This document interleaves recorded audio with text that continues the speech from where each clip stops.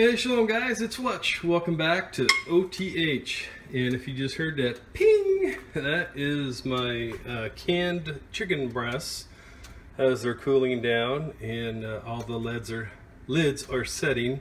That's what that ping noise is. And so we were recently blessed with an overabundance of chicken thighs. And so, oh, maybe I was saying breasts earlier. If I was, I meant to say thighs. But anyways, chicken thighs. And so we are canning them so that deer season is coming up and we want to be able to take some deer and put that in the freezer. And so we need to make room in the freezer, so we're going to can the chicken. And this is our first batch right here. We've already done, I think, 35 quarts, and here's one of the next batches that's sitting in the canner heating up right now. And this is the way I usually do it. I don't want my jars to crack, and so you know, you put your cans in, you put your water in there first, put your cans in there, and then you start heating them up together. And it helps reduce the risk of your cans breaking if you do that. If you're wondering how many chicken thighs you can get in a quart jar, it's about 4, depending on the size of them. If they were smaller, you know, you might be able to get 5.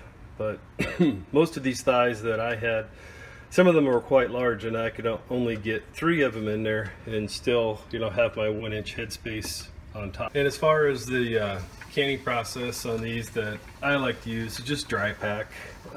Most of the chicken you're going to get nowadays is injected with a salt brine anyways, and so there's already a lot of salt and water that's, you know, injected into the meat. It's a preservative, you know, helps it last longer, but it also makes it way more.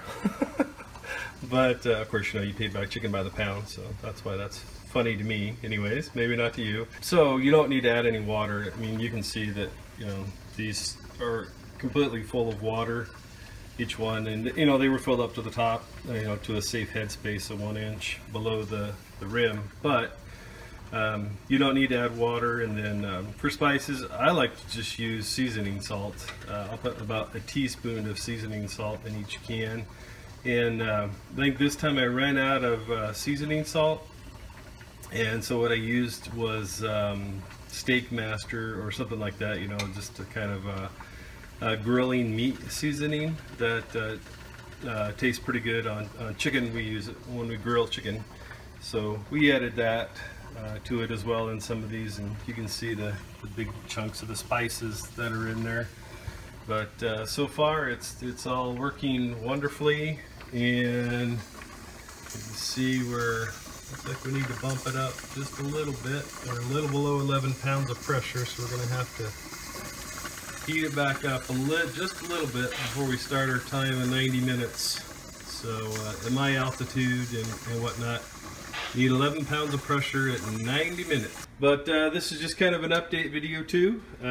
We're all still here, we're doing fine, and keeping on. So hope you guys are all doing well and blessed, and we'll talk to you soon. Shalom.